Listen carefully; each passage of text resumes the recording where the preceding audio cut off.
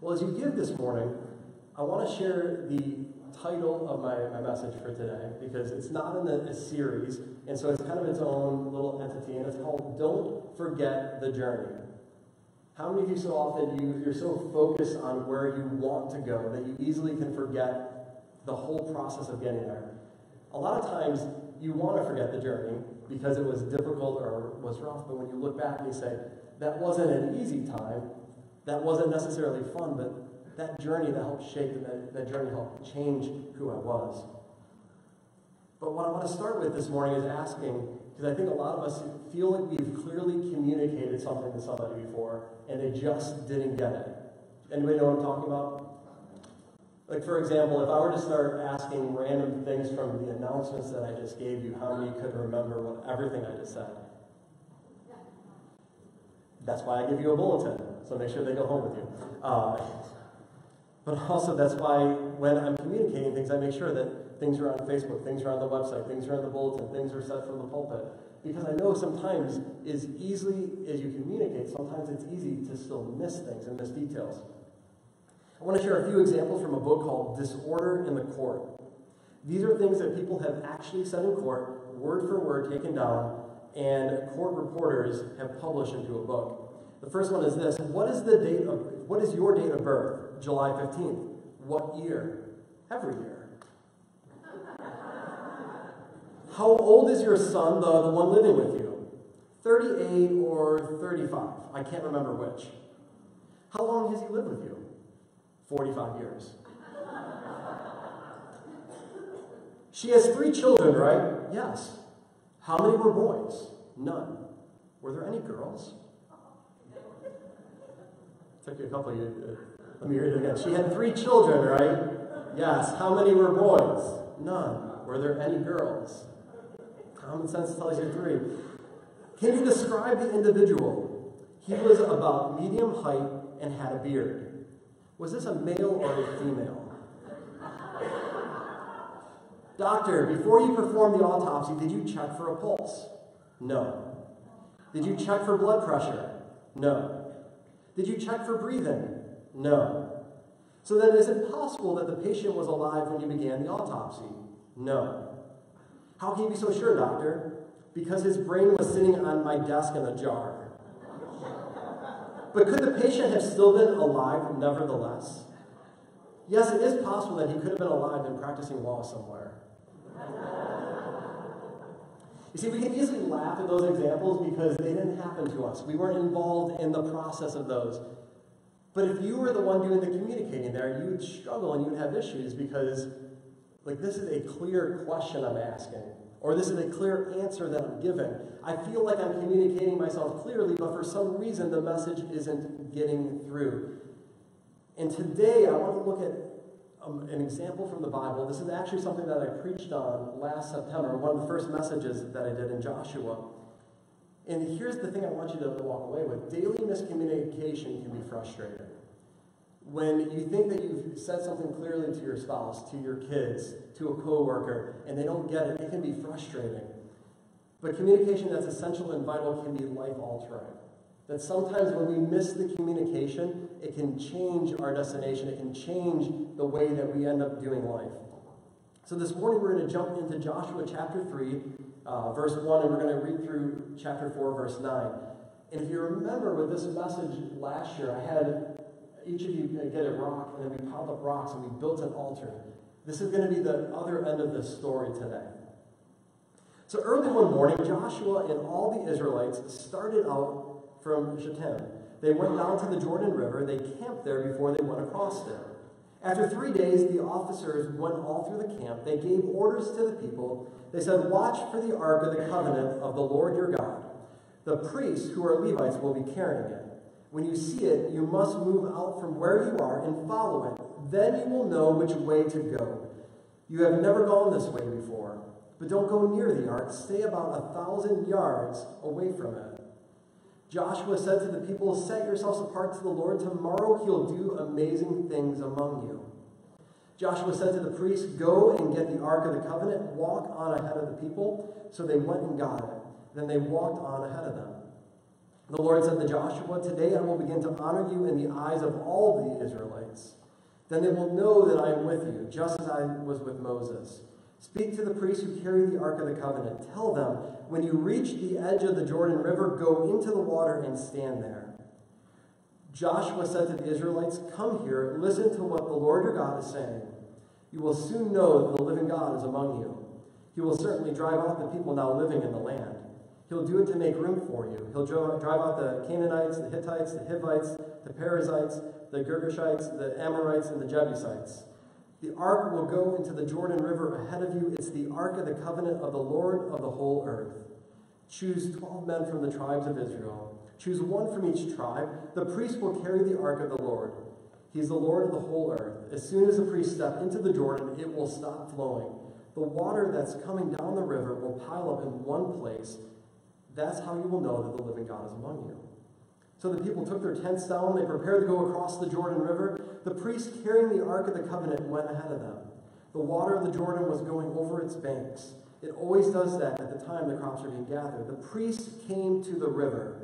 Their feet touched the water's edge. Right away, the water coming down the river stopped flowing. It piled up far away at a town called Adam near Zarethan. The water flowing down to the Dead Sea was completely cut off, so the people went across the Jordan River opposite Jericho. The priests carried the Ark of the Covenant of the Lord. They stopped in the middle of the river and stood on dry ground. They stayed there until the whole nation of Israel had gone across on dry ground. After the whole nation had gone across the Jordan River, the Lord spoke to Joshua. He said, "Choose 12 men from among the people. Choose one from each tribe. Tell them to get 12 stones from the middle of the river. They must pick them up from right where the priest stood. They must carry the stones over with all of you, and they must put them down at the place where you will stay tonight." So Joshua called together the 12 men he had appointed from among the Israelites. There was one man from each tribe. He said to them, "Go back to the middle of the Jordan River. Go to where the ark of the Lord your God is. Each one of you must pick up a stone. You must carry it on your shoulder. There will be as many stones as there are tribes in Israel. The stones will serve as a reminder to you. In days to come, your children will ask you, 'What do these stones mean?' Tell them that the Lord cut off the flow of water in the Jordan River. Tell them its water stopped flowing when the Ark of the Covenant of the Lord went across. The stones will always remind the Israelites of what happened there." So the Israelites did as Joshua commanded them. They took 12 stones from the middle of the Jordan River. There was one stone for each of the tribes of Israel. It was just as the Lord had told Joshua. The people carried the stones with them to their camp. There they put them down. Joshua also piled up 12 stones in the middle of the river. He piled them up right where the priests who carried the Ark of the Covenant had stood, and they are still there to this very day. As we look through that passage of Scripture, there's a lot of things that I think God wanted Israel to learn from this particular miracle. The first was this, is that God wanted the Israelites to know that he was going to be with Joshua the same way that he had been with Moses. Whenever you go through a leadership change or some kind of spiritual change, whether it's a workplace you've been in, whether it's been a church that you've attended, even if it's a government change, that when you go through a change in leadership from someone that you really like to somebody different and you feel unsure, you don't really know what's going to happen. You don't really know, is this going to be a good change? Is this going to be a bad change?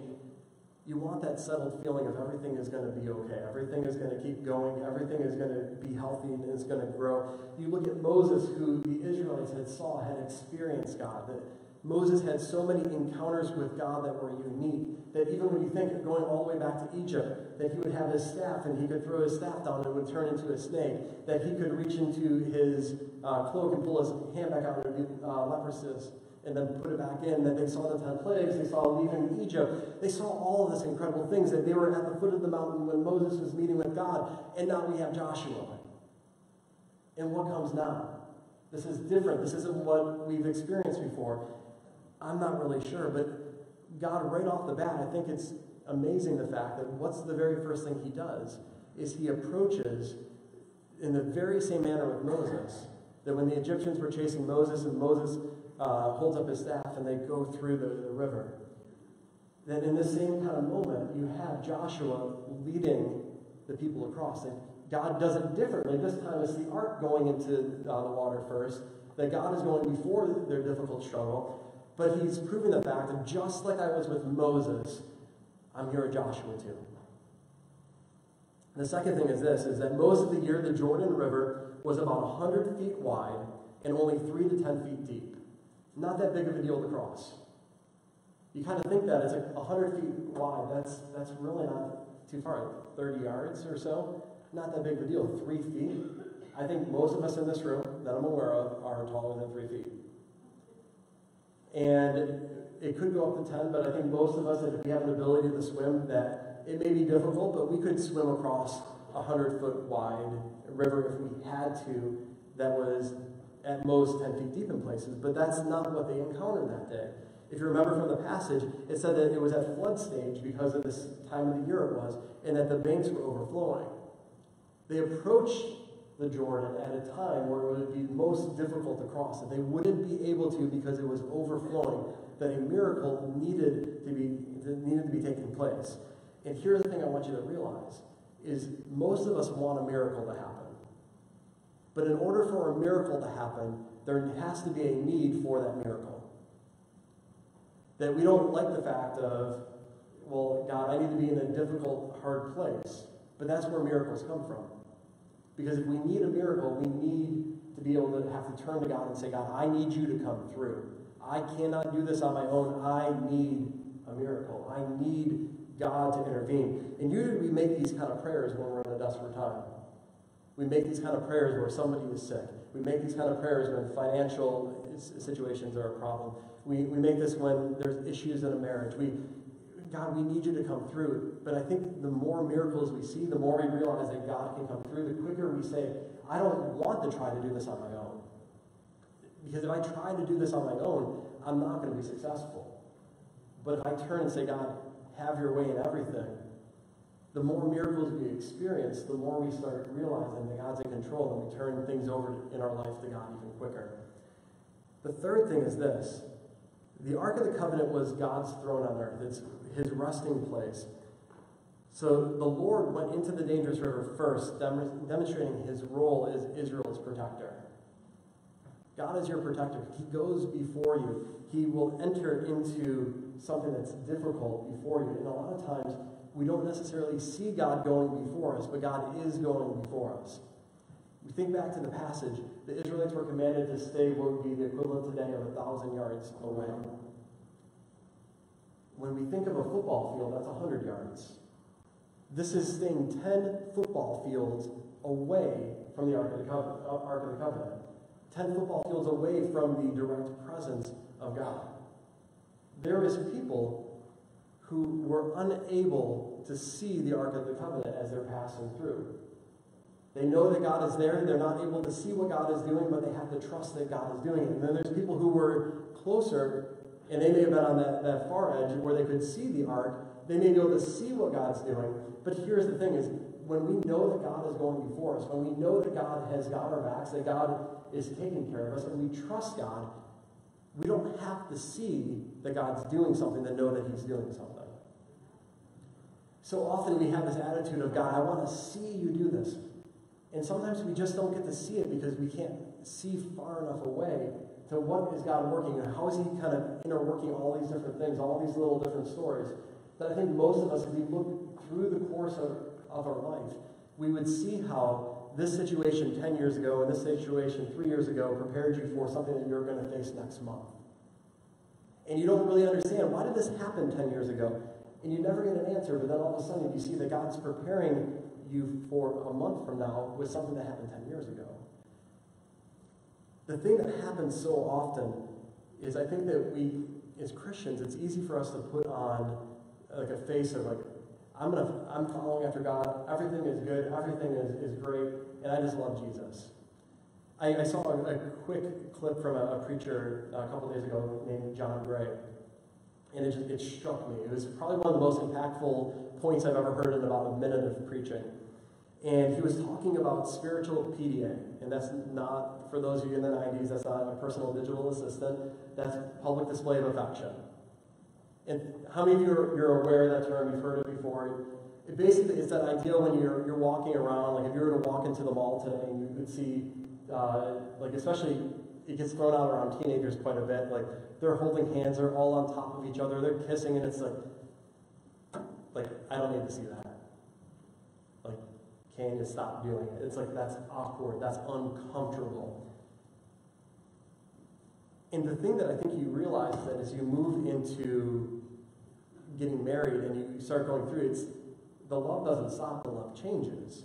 And there's not necessarily always this need of, like, let me make everybody feel uncomfortable with how much I care for my spouse. Because you can go from PDA in that moment into intimacy with your spouse. It changes. The need to do this in a public setting goes away because you can still, like, there's a different level of the relationship. And I think a lot of times what happens to Christians is we get stuck in a spiritual PDA type of moment of, I can come to church, I can raise my hands, I can sing loud, I can do all the right things, I've got enough of scripture memorized that I can impress people, but there's no depth to the relationship whatsoever. We have even those church like lingo that in 2019, He's going to birth something new in my life. He's going to do something great in my life, and this is great. But in order for God to birth and to do something new and unique and different, we have to move from having spiritual PDA to spiritual intimacy with God. You see, when you think of someone who is with child, that ultimately they start showing it naturally over time. Why? Because there was a moment of conception, there was a moment that changed things, and something is being prepared to be given birth. There's a lot of Christians out there that I think they're not showing anything, but they're talking about it. They're talking about what God's going to do, but they're not showing anything simply because they haven't spent an intimate time with God yet. And that we don't need to, when we're really spending time with God, we're really growing with God, we don't have to tell everybody about what's going on, because everybody can naturally just see it all over us. Is that, wow, that person's with God, because it's changing everything about who they are. It's changing the way they talk. It's changing the words they use. It's changing their attitudes. That things are falling apart, but you're still seeing a smile on their face because they know that God's in control. When we look at this, some of the Israelites got to see the ark going across and some didn't, but ultimately they all crossed over because God was doing something. You may not always be able to see the details behind what's going on, but when we have real spiritual intimacy with God, we know that God's in control, and I don't need to know all the details. I just know that God's going to take me from one side of the river to the other, and He's going to go before me and take care of me. And then finally, the crossing into the Promised Land represented a break with Israel's past. They'd been wandering around in the desert for 40 years. That God had been meeting all their needs, that their clothes weren't wearing out, that He had provided manna. And we're going to find out a couple of chapters later that the manna is about to go away. Now, I want you to imagine something that has been a part of your spiritual life for a significant amount of time. If you've been a Christian for 10 years, then 10 years. If you've been a Christian for 60 years, 60 years, that this has always been a part. And imagine if all of a sudden God said that needs to go away. This needs to change. It'd be uncomfortable. Because you say, well, I don't want to give that up. God, you've been providing this for me for a while, but God's saying it's a new season. It's time for something different, because in order to go where the Israelites needed to go, God needed to remove something that the Israelites liked. If God would have allowed them to keep having manna, they would have missed out on the milk and honey of the new land.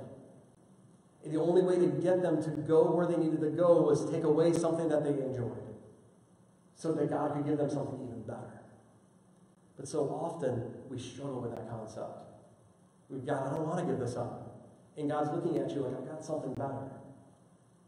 Lydia's got these two unicorn stuffed animals. She's big into unicorns right now. And one of them can fit in the palm of my hand, and the other one, I would have to use two hands if I was holding it up here right now. And there's moments where she just wants the smaller unicorn. And I'm thinking, why do you want the small one? Here's the big one. They're identical unicorns. But she wants the smaller one for whatever reason. And I think sometimes it's kind of that imagery with God, is that we have this small thing where, God, I'm okay holding on to this. I know there's something better out over there, but I'm very comfortable with this. And so sometimes God has to allow situations to come that will remove what we're comfortable with, so that we can move into what God wants us. Because sooner or later, we'll get more comfortable with that bigger unicorn.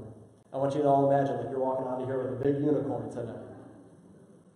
But God always has something next, and something next. And every time that God wants to bless you with more, it's so that you can bless others with more. But if you want to hold on to what God's done in the past and only hold on to that, then we're not able to move into what's next. So God's teaching the Israelites all these different lessons, and they're commanded by Joshua to go and teach the next generation to do this. And you think of that, that's the reason why they build those monuments. That's the reason why there's the monuments that he set up in the river. That's why they built the monument where each man from each tribe grabbed a stone that was big enough that they had to carry on their shoulders so they could build a big monument, so that they could go back and they could point to it and say, this is what God did here. This is where God changed things. This moment in history changed things. How many of you in here, you're big fans of history? When you're in school, like, history was your subject. It was completely my favorite subject. That, to me, I was pretty good at math. I could do science. English wasn't my favorite to study, but history, I love studying history. I took a couple extra history classes in college simply because it's interesting to me, especially when you have a good history teacher. A good history teacher changes the equation. I've had some teachers that they're boring, and it's like, okay, you're just reading out of the textbook to me. But then I had some history teachers who would make it come to life and really would make it interesting. And those are the teachers that would help me understand this is what happened in our country, and this is why it happened, and this is how we can prevent some of those things from happening again.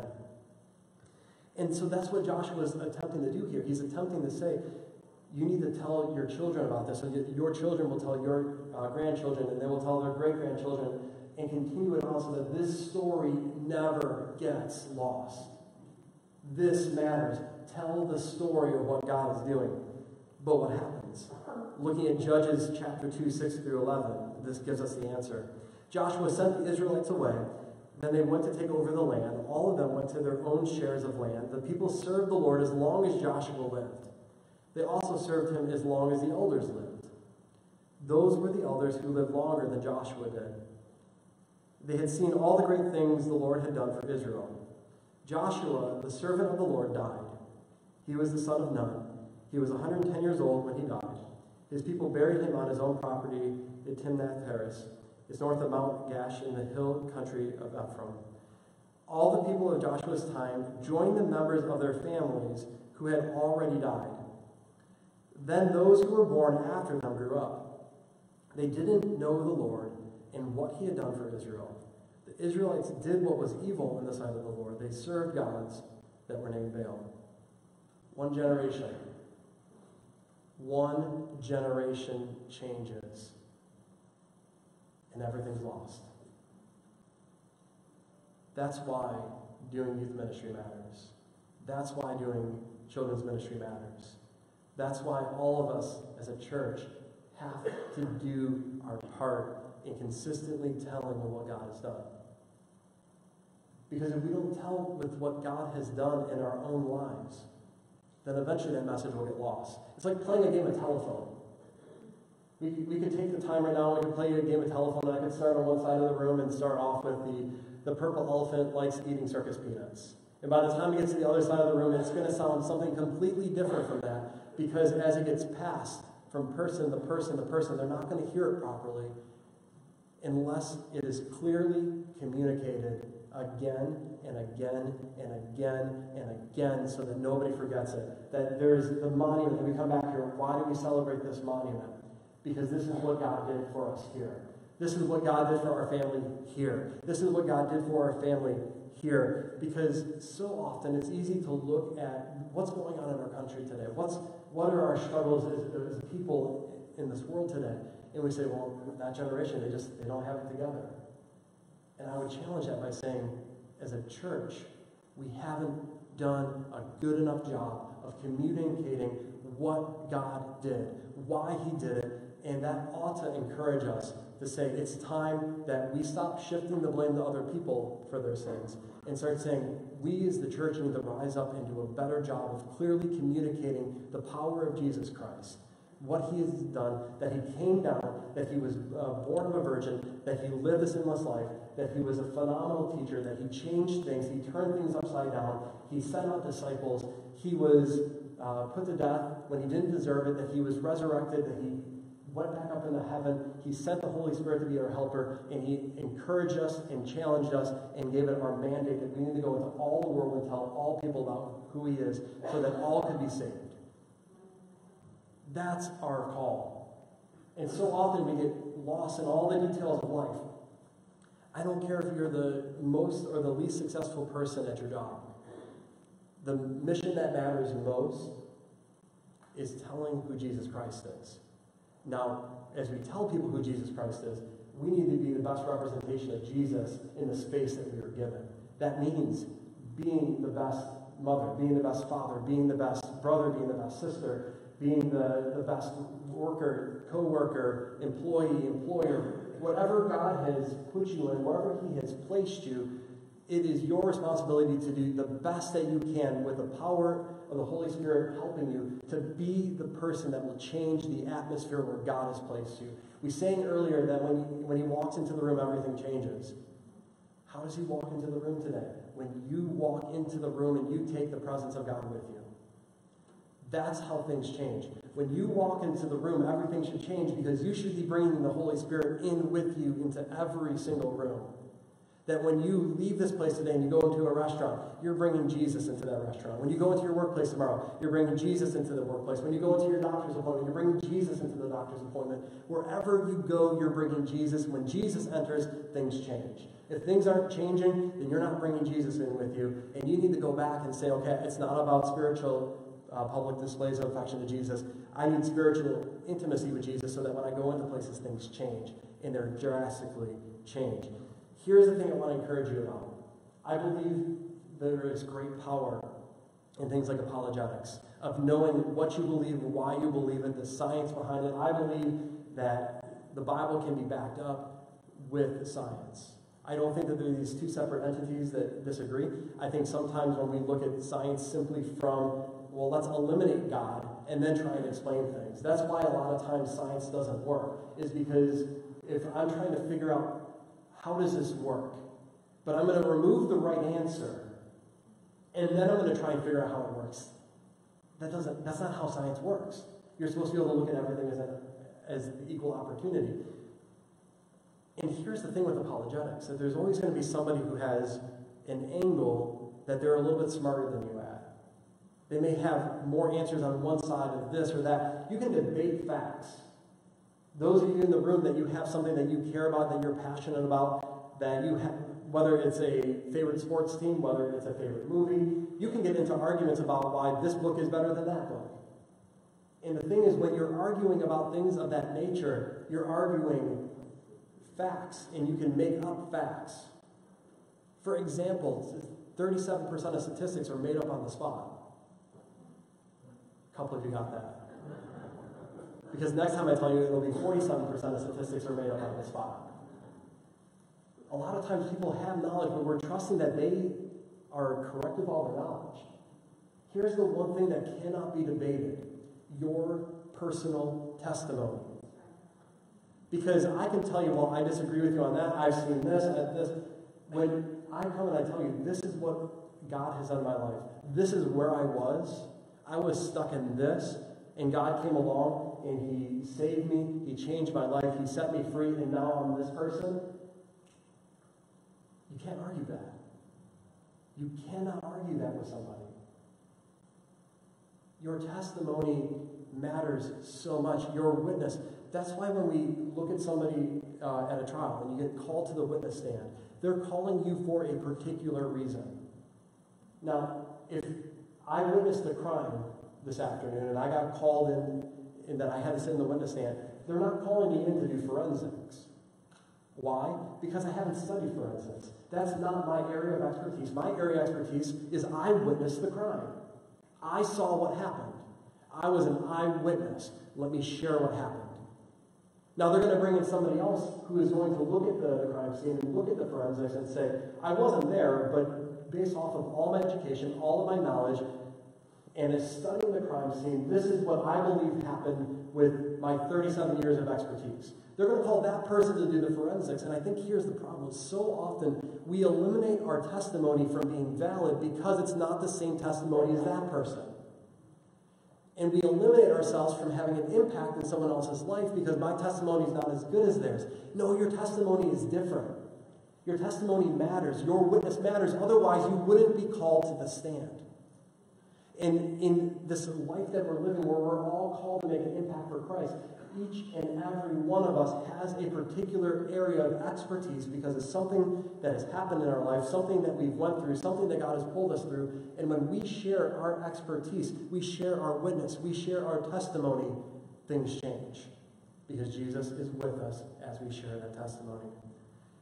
When we lead our conversations with our faults and failures, we allow the ability for someone to call us a hypocrite to go out the window. When I start with saying, hey, this is who I was, everything changes. The ability to be embarrassed about your past goes out the window because you're the one who put your past out there. Now if somebody comes up and tries to throw something in your face, it's like, yeah, I've already freely admitted that. That's who I was before Christ. But look who I am now. Look how God has changed me. Look at what God's equipping me to do. Things are different. We do it again and again and again. And we don't forget that this is the monument that God called us to build. This is where He changed things. This is where He changed the equation completely. And we go back to this and we point it out and we point it out and we keep telling that story even until we feel like we're blue in the face because the next generation needs to hear it clearly so that they can go to where they need to go. Because what is tolerated in one generation will be permissible in the next. When we tolerate sin and say, well, it's not that big of a deal, the next generation will look at it and say, you said it wasn't that bad, so let me go ahead and try it. Let me see if it's okay. And it just continues to snowball and to snowball. What's allowed in one generation will become normal in the next generation. So what we should be saying is, this is who God is. This is how we're going to raise you. This is what we believe in as a church. It's all of us. I don't care if you don't have any children here. I don't care if you don't have any grandchildren here. It is on all of us to be representatives of Christ for every single teenager that ever walks in this building, for every single kid who ever walks into this building, for every little child in the nursery today. They're going to grow up watching you live your Christian life. And they're going to make their fundamental decision of, are they going to follow God after watching everybody in the place that they call church? We need to point to this next generation and say, this is what God has done here. And God's not done with us yet. God's something greater in store for us. Now, there's something else that we're called in Scripture to do again and again until God comes back, and that's communion. Luke chapter 22, verses 14 to 20 say this.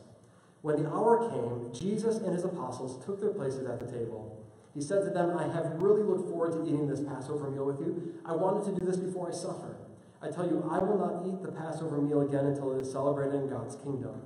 After Jesus took the cup, he gave thanks. He said, take this cup and share it among yourselves. I tell you, I will not drink wine with you again until God's kingdom comes. Then Jesus took bread. He gave thanks and broke it. He handed it to them and said, this is my body. It is given for you. Every time you eat it, do this in memory of me. In the same way, after the supper, he took the cup. He said, this cup is the new covenant in my blood. It is poured out for you. The worship team would go ahead and come on up. We're going to do communion different today. We're not doing it here. If you've been around long enough with me, you realize that I like doing communion different. Because I don't like communion becoming something that is done the exact same way every single time, where it just becomes, oh, we're doing communion again. That's just that part of the service. So today, communion is going to be on you.